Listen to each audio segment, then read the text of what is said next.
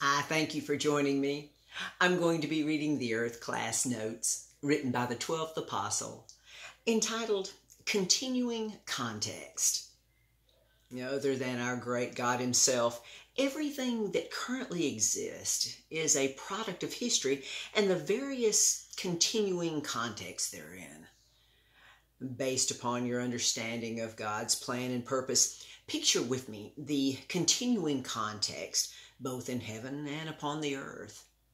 In heaven, the vast majority are graciously receiving orientation from holy angel servants concerning what they could have and should have learned during their life on earth.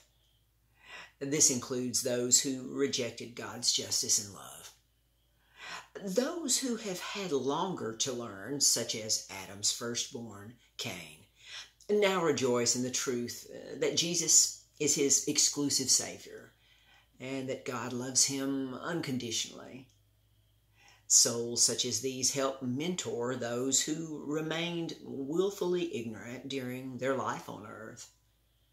Concerning our great God, his beloved Son, and the few who are found worthy, they fully appreciate this most unique, unpredictable, continuing context upon the earth, where they learn from our current witness for God.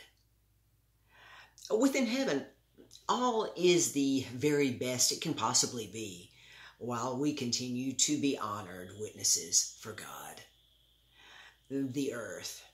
The earth, this is the greatest of all times upon the earth. But why?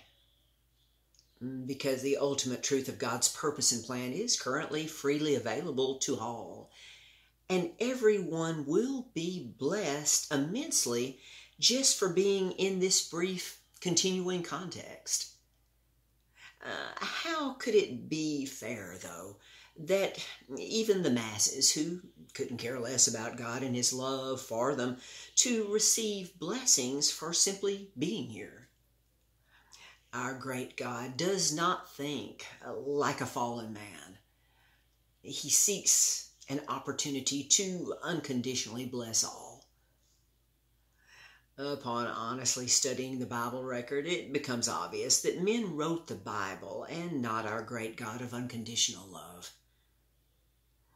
This should not surprise anyone who knows, understands, and loves God with all of their soul, proving this in how they live their life, instead of accepting what others have taught concerning their thoughts of God. If you limit what you believe to what you agree with, you will never progress from where you are in your understanding of vital subjects in your school of life here. And don't be afraid to admit that you have been wrong in what you believe about the person and plan of God, for it takes strong character in the continuing context of your personal resolve to know and understand all proven truth that can and will set you free forever. Until next time.